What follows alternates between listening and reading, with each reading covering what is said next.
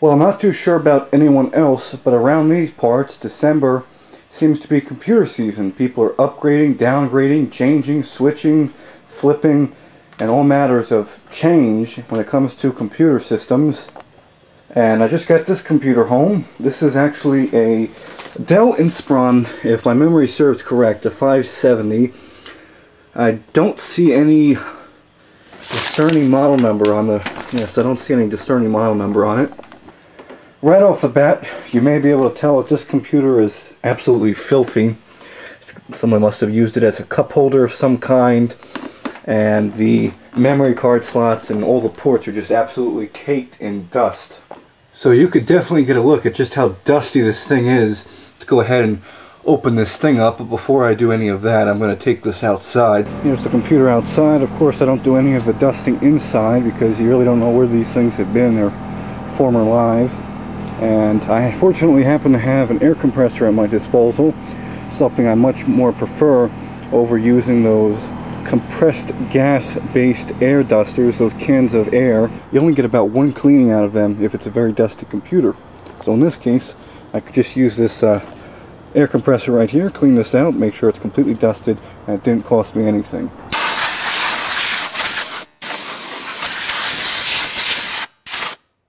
Very dirty portion of the computer.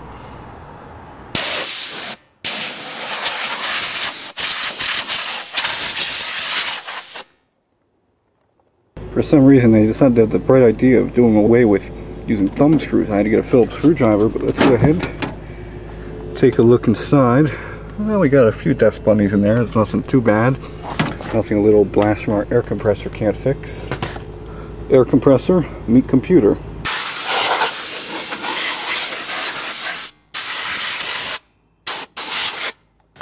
Well, about 30 minutes later now, the computer's much cleaner, much more presentable than it was prior to my cleaning it with that air duster. And it is the Inspiron 570, as indicated by this little label here. This is actually an AMD Atholon II X3 450. It's running at 3.2 gigahertz. It's the first machine I've ever gotten with an AMD processor inside of it. It has 4 gigabytes of DDR3 Ram and an AM785 chipset with an external ATI Radeon 4200 graphics card with 256 megabytes of RAM. So it's a pretty well-equipped machine. We have 2 drive bays for CD, DVD drives. This one actually doesn't want to open easily. The buttons are located up here on the right side, but it's a little difficult to do with your hand. There we go. You can see that we just have a multi-layered DVD-RW drive in the first bay, and the second bay doesn't have anything inside of it. It's completely empty. We have 3.5mm headphone and microphone jacks, 2 USB 2.0 ports. This computer does not sport any USB 3.0 jacks. And we've got a 5-in-1 card reader, SD card, memory stick and memory stick Pro Duo, an XD card slot and a CF card slot. So again, well equipped when it comes to using memory cards in this thing. You don't have to dig out the USB cables for your cameras, camcorders, or any other electronic devices that use flash memory. I really dislike when computer manufacturers decide to use glossy plastic for the CPU towers and screens, because it looks great when you first get it, but you can see through the sands of time it really starts showing its age by way of scuff marks, smudges, scratches, dents and dings, and it just doesn't look all that great. We've got a power indicator light here. There is no hard drive indicator light on the outside of this machine. The power button here, which actually is almost a bit hidden, you have to look for it if this is on the ground. The Dell logo, your AMD processor sticker, and a Windows 7 sticker, because this is equipped with Windows 7 Home Premium, at least judging by its certificate of authenticity on the front. And here is the rear of the computer. We've got our power supply fan, the CPU fan. The service tag is located beneath this sticky note, but because when you buy this computer new, Dell registers your first, last name, and other personal information. I've covered it up. I don't want to give anyone's personally identifiable info away. It has an HDMI output, very convenient if you want to hook this up or use this as a home theater PC of sorts. You have a VGA output. You've got 4 more USB 2.0 ports, I believe a 10100 network interface card, although it may be gigabit. I'm not all too sure about that. And this has the Realtek ALC88 sound card, very prevalent in these machines, especially the Inspiron series. You have your audio out, your line in, your microphone in, and some controls here for a digital output, a subwoofer output, and the like. We've got a total of 4 bays here for PCI cards. This one looks to be sporting a wireless card with 2 antennas. Down below here is a Connection 56K dial-up modem. And what looks to be a date code of some kind. I don't know. I'm going to go ahead and say that this was manufactured in 2011. So not a very old machine at all. I just noticed that this computer doesn't sit flush with the ground. I think one of its rubber feet on the bottom has broken off because it's just not sitting correctly. And there's the cover removed now. This is a 500 gigabyte. I'm pretty sure that this has a 500 gigabyte Seagate hard drive. I'm not sure what kind it is. I can't be bothered to remove the hard drive and look at the cover and all the information on there, although I'm sure I could just use a software utility to do that. This has a 300 watt high-pro power supply. A lot of Chinese writing on here, but hopefully it won't work too bad. We've got an AVC, an advanced hydraulic bearing AVC computer fan for the CPU heatsink. And here are all the expansion card slots. We've got 1 PCI Express 16 card slot, 2 PCI Express 1 card slots, and finally 1 regular PCI card slot. So really interesting that they didn't just stick with the PCI card slot on the bottom for the rest of the expansion ports. So it makes it rather difficult if you want to buy cheaper peripherals like a FireWire card and stick it in this machine, because you have to hunt around for a PCI Express 1 FireWire card to fit in there. But since I no longer use dial-up, I could just remove the dial-up card in it and hook up the FireWire card that way. And here are the 4 gigabytes of Samsung DDR3 Ram, a gigabyte each, 1024 megabytes in all 4 slots. I'm not going to lie, I already tried running this computer to make sure it worked and everything, and it does in fact do that. But for some reason, only 3.75 gigabytes are usable, not the full 4, even though this is running 64-bit version. Well, it certainly isn't neat, but it will get the job done. I've got my Microsoft IntelliMouse, an old PS2 keyboard. They're hooked on into the computer via a PS2 to USB adapter, so I'm only using a single USB port.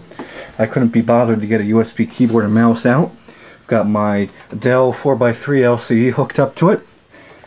And now time for a power on test. Let's hope we don't see any smoke or see any flames. Okay, I don't hear anything that sounds too out of the ordinary. And again, this is the Inspiron 570 Atholon II X3 450 processor. We've got 4 gigabytes of DDR3 SD RAM. Let's see what else is going on in this BIOS. I can take this off now. Okay, I don't see anything that looks too out of place in the controls either. The date seems to be a bit off though. That's nothing quick.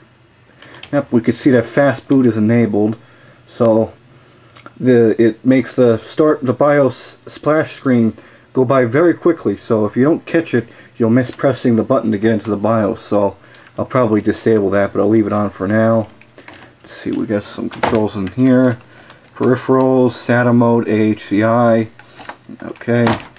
Audio controller, you can enable or disable. ACPI, suspend type, S3 and S1. AC recovery, I usually don't like the way most computers are configured from the factory to immediately power on if the power was disconnected to them prematurely before properly shutting them down.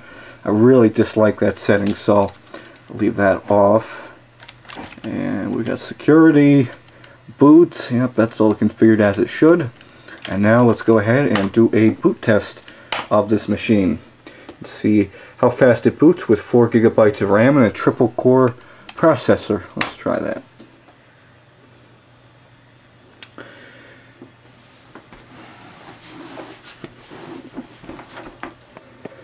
Again, it is running Windows 7, and really hope it doesn't take too long to boot up. It shouldn't. This computer was made to run Windows 7, so it should be nearly 100% compatible. Okay. Ah, this must have been used in a corporate or business environment. Control-Alt-Delete to log on. I have not seen that used in a lot of new Windows 7 machines. It was very prevalent in Windows XP days, even for home users to use it, but not so much nowadays, as I think the settings are very much buried. Alright, why isn't this okay? Alright, let's see if I can get into the administrator account. I did a test in safe mode with the command prompt and did a scan of the user accounts. Now why is it not typing? I ran a net user command in safe mode with command prompt earlier, so I know which user accounts are actually on this computer. This keyboard doesn't want to cooperate. That's really strange. Enter, yes, that's what I'm trying to do. Okay, I think something is messed up with this keyboard. Give me but a moment. Okay, let's see now if we can get into the administrator account. Oh, nope, they must have set a password on it. Well, let's go ahead and try the oft used password. Nope, that's not working. Okay, looks like this is going to be a minor annoyance. Thanks to the well-known vulnerability in the sticky keys command, especially during Windows logon, you can go ahead into safe mode, get into the computer, and you can change the sticky keys executable so that when you click Shift 5 times on the login window, it doesn't open up sticky keys, it opens a command prompt, and an administrator command prompt at that. So let's see. I'm pressing, there we go. So we can see how we've got the command prompt, and it's done just by renaming the command prompt to sethc.exe. So now, if all goes well, I should be able to type in net user administrator. This keyboard's really not having it today. Okay, if all our hard work pays off, we should get a prompt now to reset the administrator password. Okay, type a password.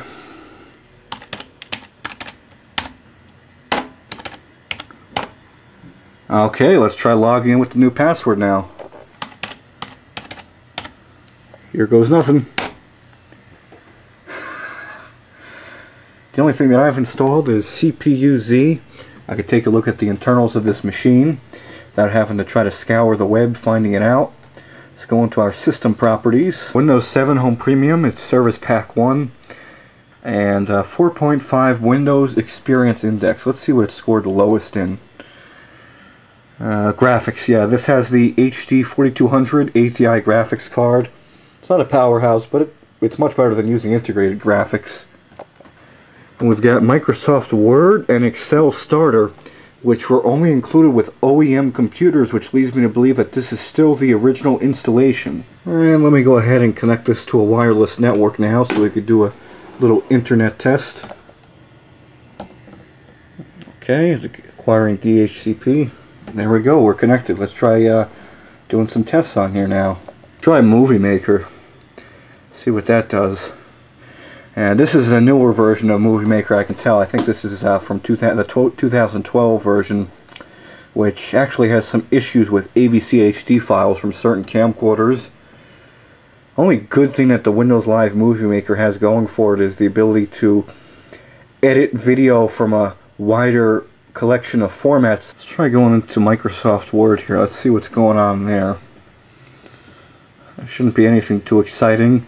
If memory serves correct, Office Starter downloads most of its components from the web on an as-needed basis, so it cuts down the installer, but you have to have the internet if you're using a component that hasn't yet been downloaded. Let's see. And another thing I will never understand about the new versions of Office is why they decided to change not only the default font from Times New Roman to Calibri, the default size to 11, but the line spacing does not make any sense, because if you're like me, you don't want it to double space every time you press enter. You want it to just make a new line. So that really gets annoying if you're typing a bunch of things, and by default it If you keep typing, it'll just do it as normally, but if you press enter, it skips a line and uses double spacing, which I don't like. I want it to go right to the next line, like on a typewriter. So that'll definitely need to be changed. Fortunately, I think Microsoft Word allows you to create a new, let's see here, a new format, from a new template. Let's see, sample templates. There's one in here that should be called Microsoft Office 2003 look. If we click that, yep, we get Times New Roman, size 12, we can type, and that is how it should perform. So, a little annoyance there. I'm not sure why they decided to change that. Hopefully there's not a bunch of toolbars and useless gibberish installed on useless garbage installed in Firefox. Nope. Wow, I'm really impressed. This is a pretty clean install of Windows. I'm guessing this thing didn't get much use. Oh, that's interesting. Firefox has prevented the outdated plugin Adobe Flash from running. So this must have an old version of Adobe Flash in it. Well, how about a UXW build video to christen this computer's internet activities, at least with it being in my possession. Let's try here. Sony Live Radio. Let's see if this plays. Oh, this auto-playing playlist has got to go. Can't stand this thing. Alright, let's forward to a bit of motion here. Let me actually skip to a different video that has some more motion in it. I have no questions in my mind this computer will be able to handle anything I throw at it. Mainly because it has an external graphics card. Yep. Oh yeah, it plays perfectly. Alright, let's do a 4K video test just to really push this computer's graphics capabilities to the limits. And this is on Wi-Fi, so it's going to probably take ages to buffer. Yeah, it's going to take a long time. This is on a 20 megabit connection, but it just takes ages. Oh, what's it doing? Oh, that's never a good thing. That's a bad sign. This computer. Wow, what's going on here? It's all the buttons are gone on Firefox. This is really peculiar. I've never had that happen when I've tried loading 4K videos. Okay, let's try doing this in Internet Explorer. I think it's version 11 on here. Maybe we'll have better luck there. Oh, and yes, we've got a 2-minute ad. Great. Oh, whoa. Oh my, a blue screen on Windows 7.